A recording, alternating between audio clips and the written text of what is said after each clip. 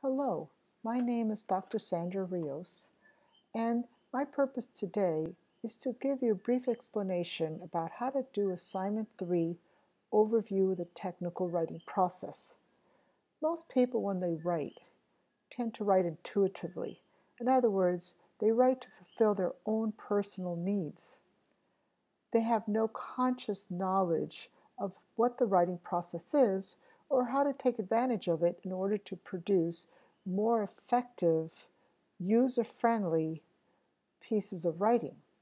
However, as a professional, when you are writing on the job, you need to, as a professional, have a conscious understanding of what the writing process is and how to use it best to accomplish your purpose for writing.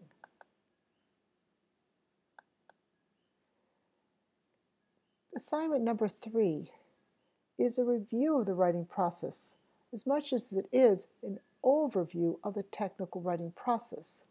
I assume that at some point in the past you have been presented with the process approach to writing and have had an explanation given to you about how this process works.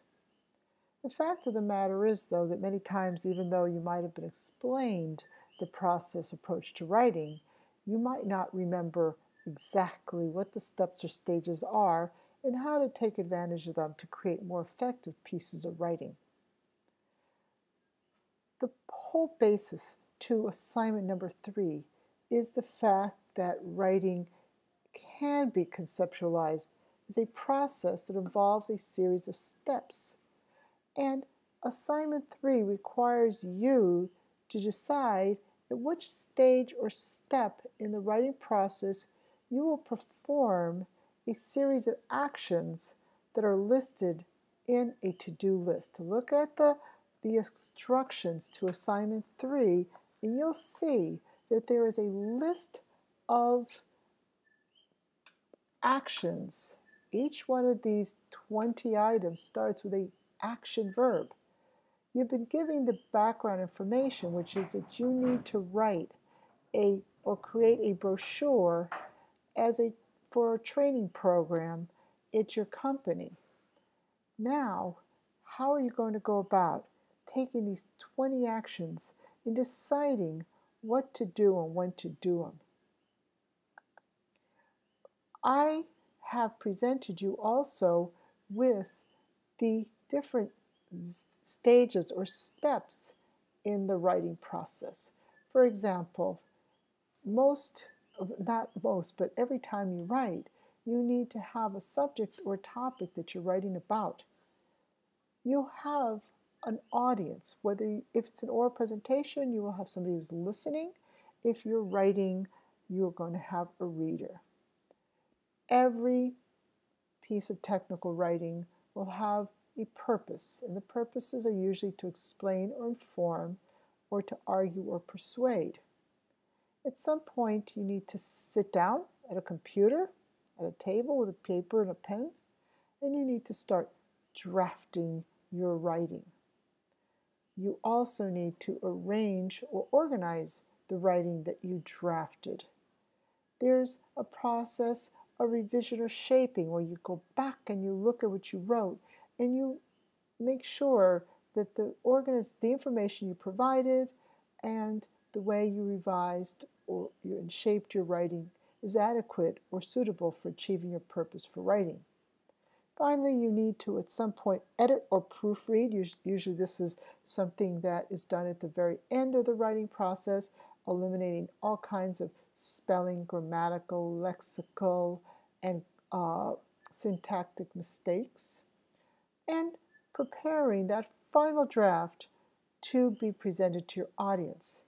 I want to mention that the final product, even though it seems to be the last thing on the list, is often the very first thing on the list of the writing process. In other words, knowing what your final product is going to look like or how the information that you're presenting to your audience is going to be uh, pre, uh, created, a book, a brochure, a website, a letter, a memo, all of these considerations will affect how you go about developing or choosing your subject, or how you go about narrowing your subject to your topic, how your audience is going to use the product.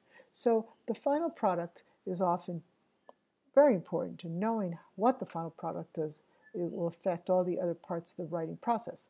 The fact of the matter is that even though I put all these different steps or stages in a linear sequence with subject at the top and final product at the bottom, does not mean that they are not all equally important, or that you might find some parts of the or steps or stages of the writing process to be more important at some parts, at sometimes at other parts. So let's look at the assignment. Look at the written assignment, look at the instructions, and you'll see that I have created a fictitious situation in which you have to imagine that you are working for a company and you're being asked to create some sort of a brochure in which you orient new employees as to policies of the company. There is a to-do list. In other words, you've been given this responsibility and you've done some brainstorming. You say, okay, well, these are all the different things that I need to do in order to create this brochure. And I've created a similar situation with a very simple everyday task, which is going shopping. So for example, imagine that you need to go to the mall to do a series of errands. In other words, you have certain things you need to go either to the mall or downtown or to the town center, for example, and you make a list so that you don't forget what it is that you have to do. So here's your to-do list. When you go to the mall, you need to pay the water bill, you need to buy milk, you need to get batteries for a TV, remote control, you need to buy dog food, pick up medication, pay car loan. All of these are items that have been placed on this list, but not in any particular order. You just put them there as they came to mind. So basically the question though is, how are you going to accomplish your objective of carrying out these 9 actions? Are you going to first go to the bank, for example, and pay the water bill, then go to the supermarket and then get the batteries, but buy dog food and then go back to the bank, for example, to pick up the car loan, to pay the car loan, cash a check, buy something? In other words, the best way to organize your time would be to classify or to group these actions so that when you go to the bank, you, for instance, pay the water bill, you pay the car loan, you cash the check, you get some money from the ATM, all at the same time. In other words, you take these 9 actions and you classify them, or you put them together in one part of the list. And then everything you have to do at the supermarket, you also classify as go to the supermarket, the pharmacy, okay? So that you should have a list that's organized according to the location that you have to go to in order to carry out the task.